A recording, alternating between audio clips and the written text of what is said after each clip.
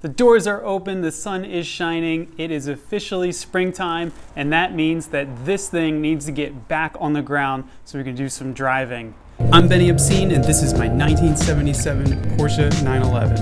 I pulled this car out of a crusty old garage where it sat neglected for decades.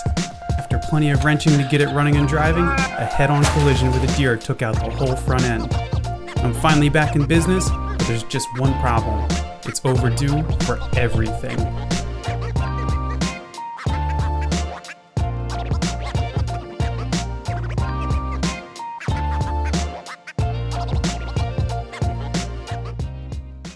Today's the day. I'm gonna get the front end all put back together, and so unfortunately I just was not able to find room in the budget for new struts, but I did throw a fresh coat of green, Bilstein green paint on these.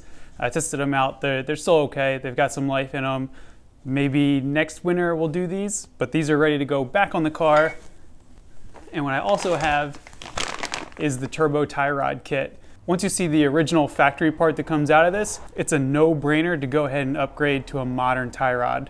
So clock's ticking, let's go ahead and get started. This is the piece that we need to get out. This is the old original tie rod. And as you can see, it uses some weird like U-shaped thingamabob. Looks like a tension rod really to connect. And also, as you can see, it's pretty loosey-goosey in there too. So it's definitely time to come out. The guide on how to get these out is you're supposed to bend this down and then use it as its own wrench. As you can see, there's all kinds of stuff in the way, so I'm not really sure how that's going to work out. One eternity later. That sucked. Here is the trick. You can't just turn this. It has a lock nut on it. So this little dude right here has ridges or little blocks in it, kind of like the ball joint. What you do is you jam a flathead screwdriver in there, whack it with your biggest freaking hammer, and eventually it'll break loose. Then, and only then, can you spin this bad mamma jamma out of the steering rack. Now that you have the old tie rods out, the next thing that you need to do, and this is medium important, is you take the new one and you basically put them side by side and adjust until they're roughly the same length, or as close as you can get it. What this does is, when you reassemble everything, it gets the tires pointing somewhat parallel. Obviously you need to go to get an alignment after this, but if you get these close, then at least you can drive the car to the alignment shop instead of trailering it. And then what I also do is hit these with a little bit of red Loctite.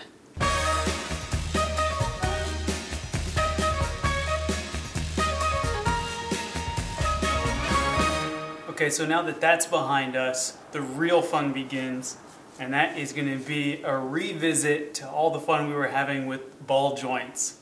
So if you remember in a previous episode, I made this tool here just by grinding out a big ass socket, and what it does is it matches up with the nut, but this is going to be the moment of truth. Can I get this torqued down enough using my homemade tool?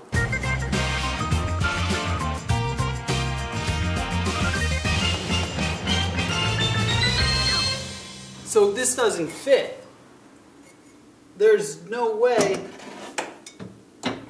How are you supposed to? I think I gotta drop this again.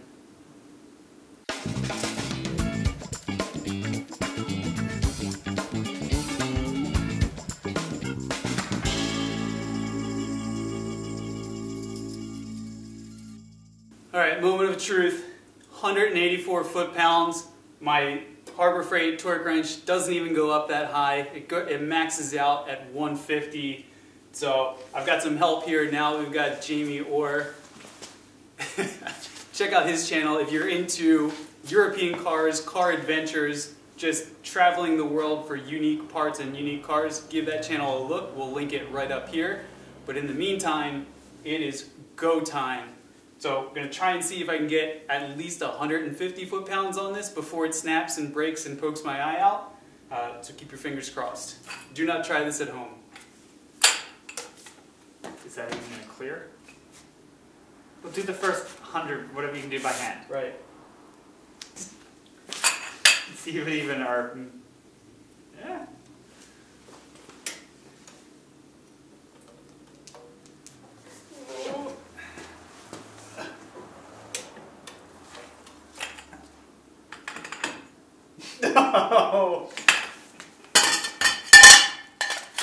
Now it's janky. Oh yeah. Oh yeah.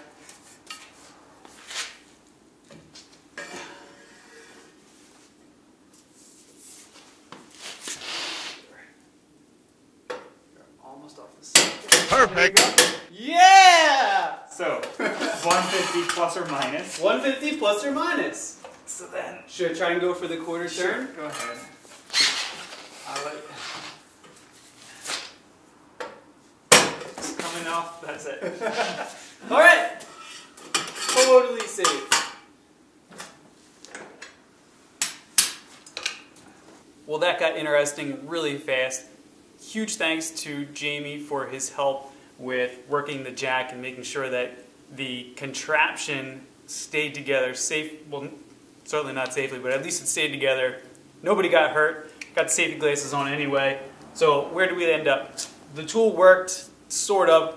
I was able to get to that 150 foot-pounds. Obviously the target's 184, but my torque wrench only goes up to 150, and it's probably not even accurate at that. The car desperately needs an alignment anyway, so I think the plan is when it's in for the alignment, just have them snug up the ball joint with you know, whatever proper snap-on tools that they've got laying around. All that's left up front here, get everything back together, put it all back together. I'm taking some time to clean different things up, like I sprayed these brake shields. I sprayed the brake calipers. These have been red for way too many years. Yeah, but now they're back to the normal silver color. So thank you so much for watching. I'm going to go ahead and put this stuff back together, get the front end finished up. Stay tuned. Up next, we've got to do the back end. That's going to be new spring plates, new spring plate bushings, and just tidying up back there as well. If you're into this, like, share, subscribe, check out Jamie's channel, and I will see you next time.